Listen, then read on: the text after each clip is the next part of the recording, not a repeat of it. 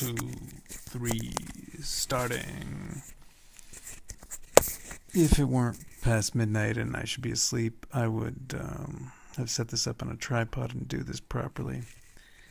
But it's kind of nice to do things improperly and impulsive sometimes. One of the ideas that I had for this birthday project, which was not about writing, but about telling stories, not writing, to experience the telling the stories, not sitting alone at the keyboard and agonizing over getting something done and getting something adequately done perfectly. And so, circumventing a lot of neurotic obsessiveness, but still getting a job done. You are awake also? Why are you awake so late? We're all in different time zones. So anyway, one of the ideas I had, I wrote out this big list of all the stories I wanted to tell, and I said, I'm going to tell all of these stories. And I've, of course, been making it too big of a deal, which is just making me not do it. I just was trying to, get ready to go to sleep, and I was looking at the phone before going to sleep, which sometimes is a good idea. Seems like a good idea, like reading a book, but it's usually a bad idea because the book of the internet goes on infinitely. And Facebook suggested I might like some magazine. Yeah, I'm in the same time zone as you, Urso. Hi. Facebook suggested I might like some magazine about men stuff. And I flipped through a couple of the articles in it. And one of them was about an artist named Kenneth Tam, who I believe is based in L.A. Ooh, the Werk Theater. Hi, Hans. Anyway, this artist who made a lot of videos based on the awkwardness of men together, and he would ask people from Reddit or Craigslist to come and partake in these really awkward rituals of men bonding and basically being vulnerable and awkward around each other. And I watched some of them, and I was like, that's right. You can get really amazing shit from making people do weird, random things. And the art, because some people regard me as an artist, which I love, because I used to be like, everybody must be an artist, I must be an artist, and then I gave up on being an artist. But I love it that some people think I'm an actual, really accomplished artist. And doing stuff makes you an artist. I thought, okay, so this big list and this big idea I have, I just need to start doing it. So I had put off doing the project until I was ready. There's always the one more thing to do until you start. Maybe you've encountered that. And I just went through the whole list, and I just numbered them in the order they were in, because I wanted to organize them all and make them linear. Just let go of that. I have 145 stories. One of them was a repeat, and some of them were kind of clumped together, and I unclumped them. So that's a lot of stories. And then I have an app on here that has a random number generator in it, and one of the stories is about the dice men, which I'm just going to use a tiny bit about that. There's this concept of making a list of things you could do just from your intuition, and then rolling a dice and seeing which one you actually will do, and making a game out of, I have to do the one, whatever the dice is rolled. And I did that for a while. And so I'm playing that game with these telling of the stories. So I wrote out this list from 1 to 145, and I just put that in the random number generator. So the story I got tonight was 121, which goes like this. Once upon a time. I was doing an experiment of not traveling and living in New York City. And a woman I met who was a friend of a friend needed someone.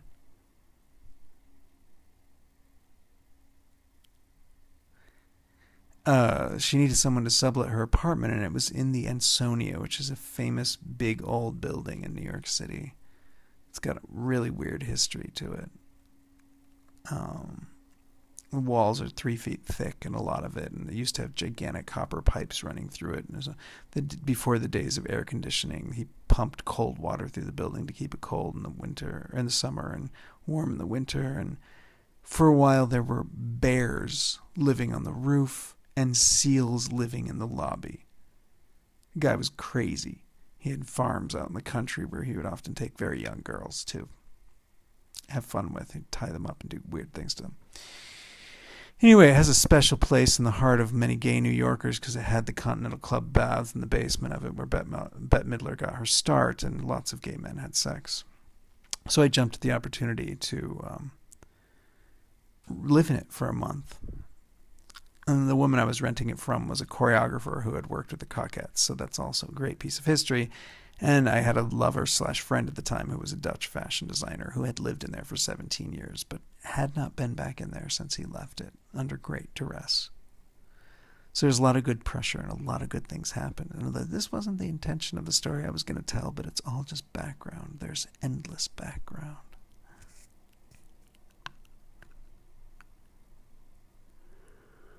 I lived in the building for a month. I got to experience cruising in Central Park, and there's a lot of stories that could branch out of that. It wasn't ultimately as hot as I had wished for. I had this lover many years before that I met in Southern Oregon. Oh, interesting. I've never had that bad signal thing up on a mountain, Mount Shasta right now. Anyway, I had this lover who I'd met in Oregon, and had, when I was still a traveler, I had connected with him in various spots, though he did come to New York every year. And while I was renting this room in the Ansonia, he came to meet me, and I don't think that we went back to my room. I think I immediately took him up onto the roof. I mean, a lot of people would jump at the opportunity to explore the Ansonia Hotel. And it had a really nice roof deck. And I took him up to the roof late in the day, and we were staring out over the city, and it was kind of twilight. It was like the sun I think we went up there to see sunset, yeah. And so it was twilight, and there was no one else up there. It was shocking. It was in July or August. It was July. And one thing led to another, and I was sitting he got all sexy with me, and I was sitting on a lounge chair looking up at the sky. And this is sexual details here, so click off if you're not interested. I'm not somebody who usually enjoys getting my cock sucked. You know, a lot of people are like, who doesn't? I'm one of those people who usually don't. I just don't care. It's not interesting. It's not interesting for me to just lay back and get my cock sucked. It's just not something that I ever really want to happen. However, I'm polite, so he wanted to do that. We had most of our clothes on, and there's, of course, some perverse pleasure about being in a public place where you might get caught on a roof of a famous building in New York City. And so he's sucking my cock. And I do have a really magical relationship with him. And I'm looking up at the sky. And I was telling somebody this story a couple days ago, and I said, it'd be really great if I could say I came when this happened, but that's not true. And he said, you know what? It makes the story a lot better. You should tell the story as if it were true. So let's say I'm on the roof of the Ansonia Hotel, and a magical, mystical shaman lover of mine is sucking my cock, and it's awesome. And I have my eyes open, staring at the sky in the twilight. The sky's getting darker, and the stars are coming out. But there's still light, but the stars are coming out. And just as I come and my eyes get really wide, I see this gigantic burst of light in the sky. It's a star. It's a bright star that gets bigger and bigger and bigger till it becomes kind of huge and then fades out like one pulse of a heart.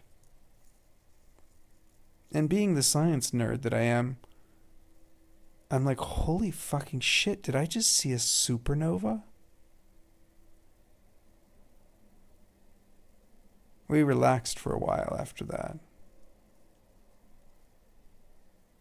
and then went down to my room and talked for a little bit before he went home, or back to where he was staying, which wasn't too far away, Central Park West. And a few weeks later, I kept thinking about that image of this burst of light in the sky, and I Googled it. And in fact, I was fortunate enough to have looked at the sky to actually see a supernova in New York City. You know, of all the chance of just looking in the right part of the sky, the moment that a star died, probably hundreds of thousands of years ago, the light reaching our planet, I happened to be looking in the sky while my cock was in a friend's mouth.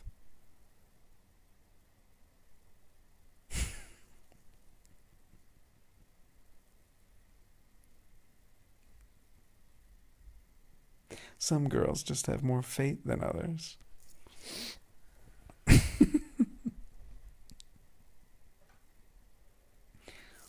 So anyway, I tell stories a lot.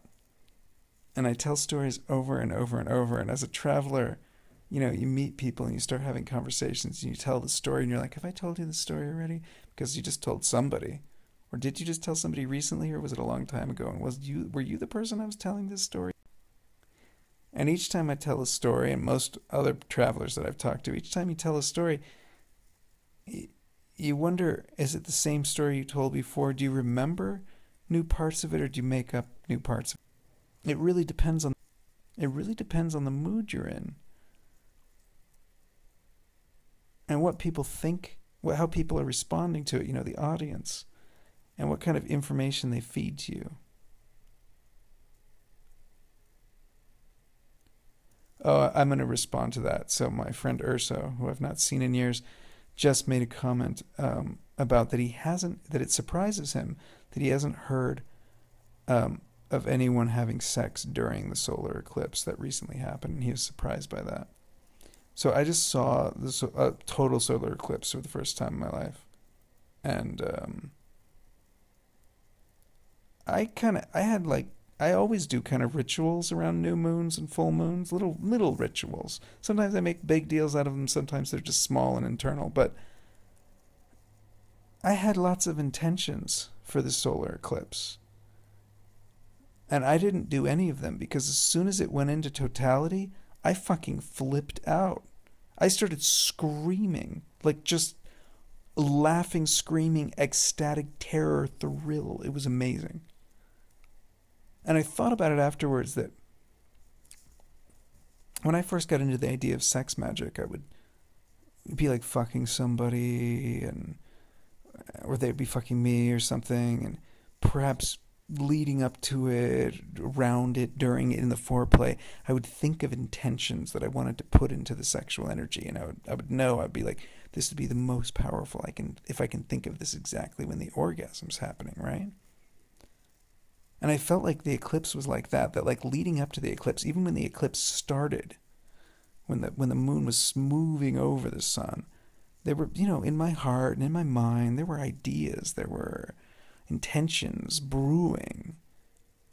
But when the actual like total eclipse happened, it was like the power of an orgasm when you're young at sex and just totally overwhelmed by it. There was zero consciousness, zero like togetherness. I was just like blown out of my fucking mind, like a kid having an orgasm. Just like, what the fuck is going on?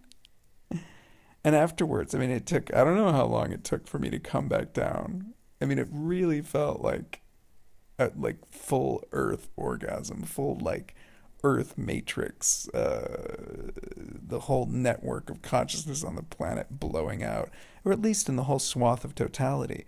As the shadow of the moon covered us, the 5,000 people in the camp that I was in all started screaming in awe, like genuine awe. It was astounding, and it was very much just like a gigantic, huge group orgasm, and all of the lofty ideas about our good intentions and our prayers or any of the crap like that was totally tossed out in the actual moment, when of course it would have been most powerful to have consciousness. And it even reminds me of all the times I've done salvia. I thought of that as well, that it's so powerful that it just knocks you off your ass.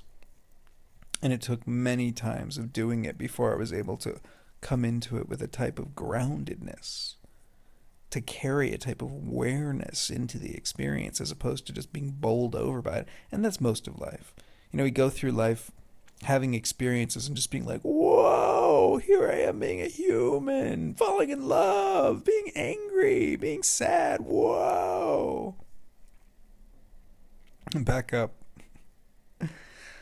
Salvia, it's a shorthand for Salvia divinorum.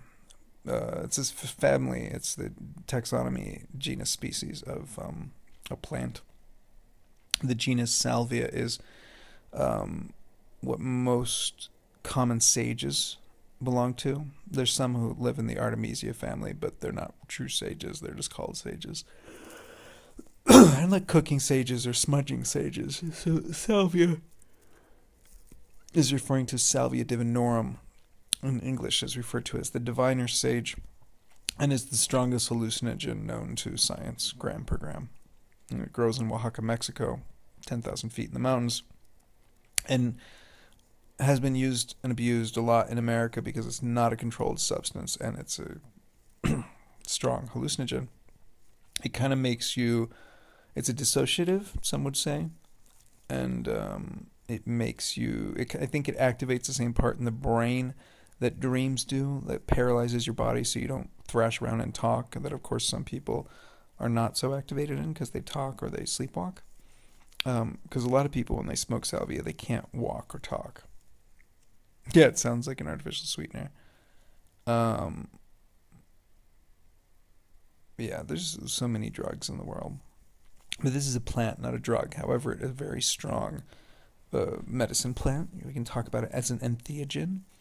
And it's used in Oaxaca like by chewing on it. But Americans, don't like strong, pungent, bitter, tanniny tastes like that. So it's smoked, and they usually extract it and then layer it back in so that it's super concentrated, so you can just take one hit, because it's so overpowering if you do it like that it knocks you into another dimension.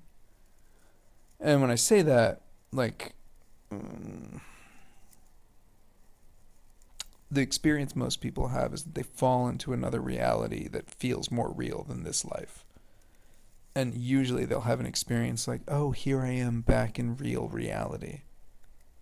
Like real reality. Like, it's as if, when you wake up from a dream and you're like, oh, I'm back in my real life.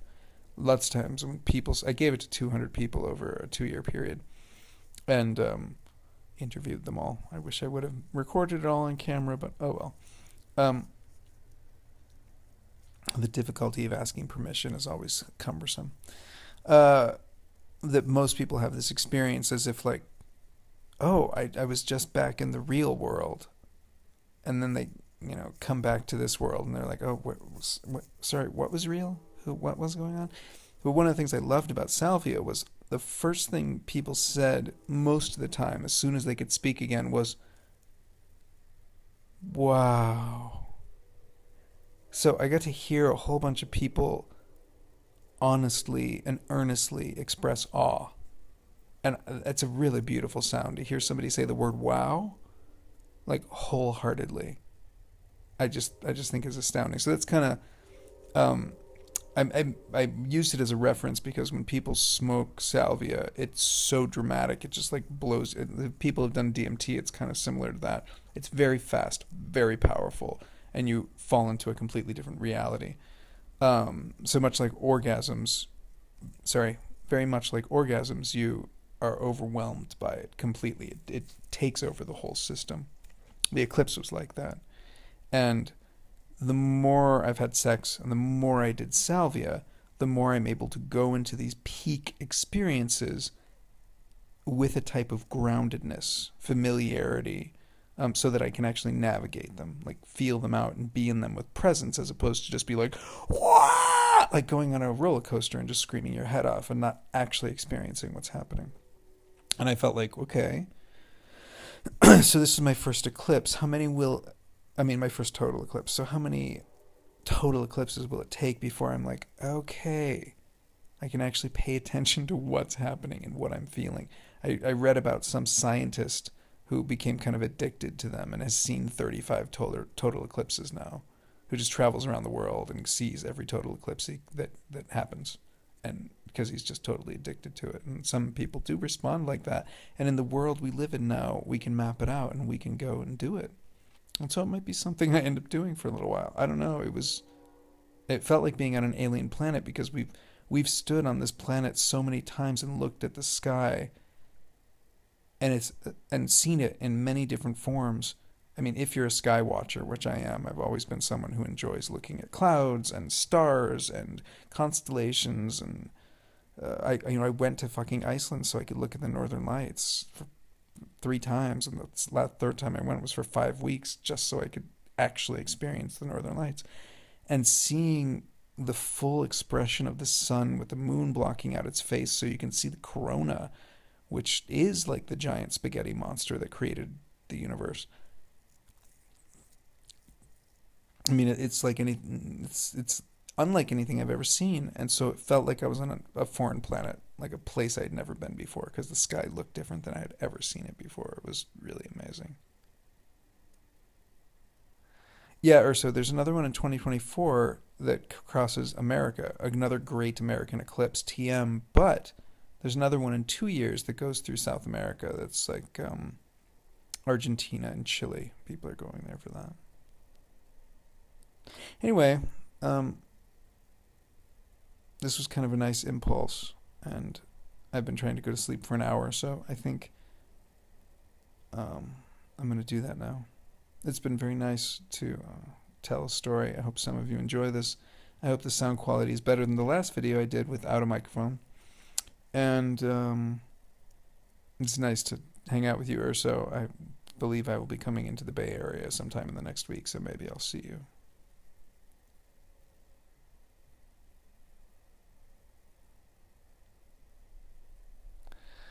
Good night. Much love. Sleep well. Enjoy your dreams.